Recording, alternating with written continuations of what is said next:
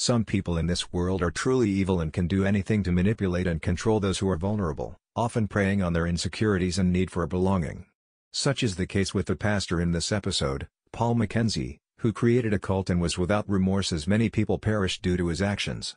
Cults can take many forms and have a variety of beliefs, but all have the common traits of absolute obedience, financial and emotional control, and complete isolation from the outside world.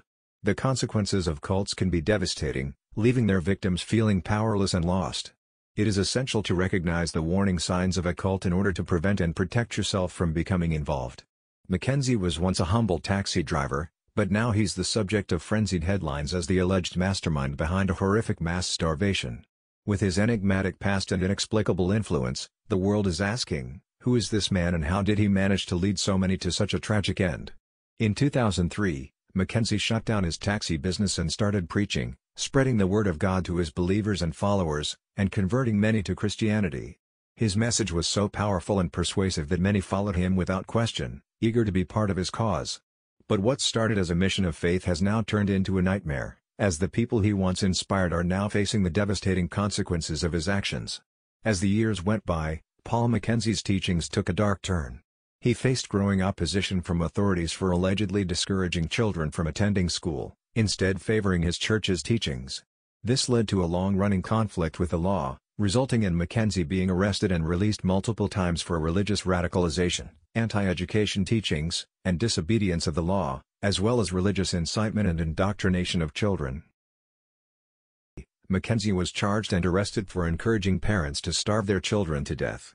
Sadly, it is believed that some of his followers accepted this suggestion and actually followed through with it. After reports of this crime, Mackenzie was taken into custody, only to be released on bail shortly afterwards. In 2022, Mackenzie purchased an 800-acre plot in the Shakeahola forest to establish a new sanctuary.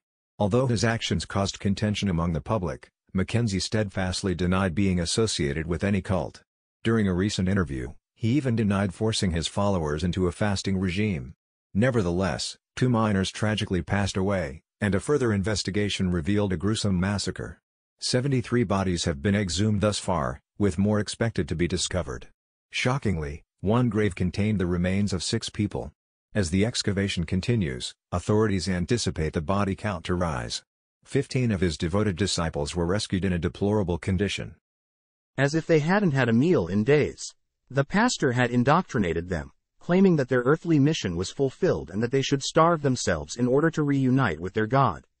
The pastor remains in police custody, seemingly unfazed by the devastating consequences of his actions as the world watches in horror.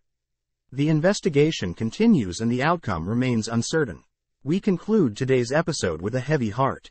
Please remember to like and subscribe to my channel for more incredible content.